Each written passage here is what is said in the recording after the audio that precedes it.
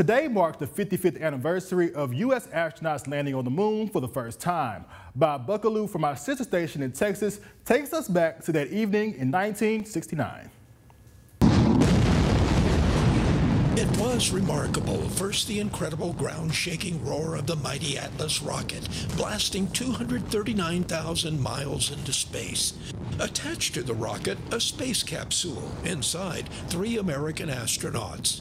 It made the journey without a hitch. First orbiting around the moon, then landing. Then, that incredible moment in history. For the first time, a human stepped on the surface of the moon. It's one small step for man, one giant leap for mankind. The event gripped the world. It said 650 million people watched that moment on live TV. A moment captured forever thanks to a young TV director who had graduated from UT Austin just a few years before.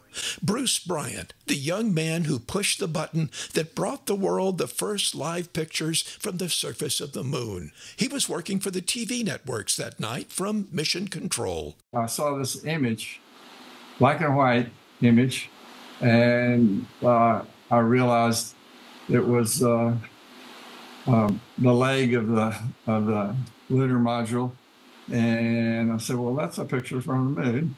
And so I punched it up.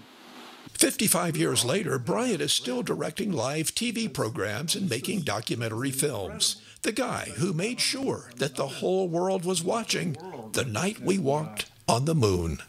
When you take an impossible task and decide you're going to accomplish it, and you put every bit of energy and every bit of know-how, you just might pull it off.